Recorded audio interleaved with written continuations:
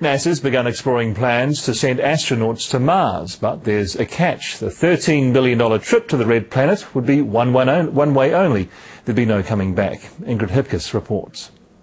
These are the barren plains of Mars, possibly not a view you'd want for the rest of your life, but scientists say this could be home to future generations.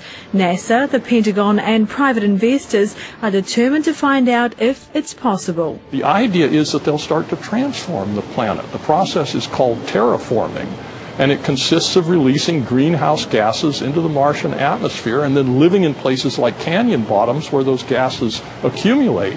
Eventually, over time, the planet could acquire an atmosphere and a temperature that it's much more Earth-like.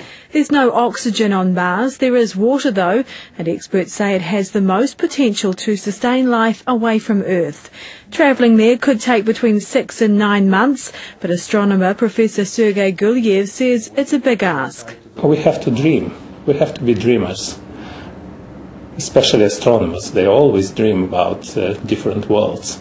So I think we have to plan it, we have to think about it, but at the same time we should be very, very realistic. Jackie Moore has paid big bucks for a ticket on Virgin's first space flight.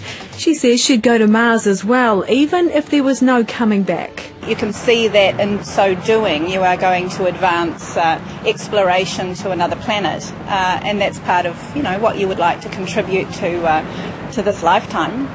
Why not? Earth, our planet, is a cradle of humankind, but you cannot live in the cradle all the time. So this could be home, but not as we know it.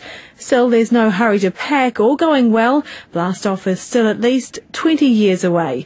Ingrid Hipkiss, 3 News.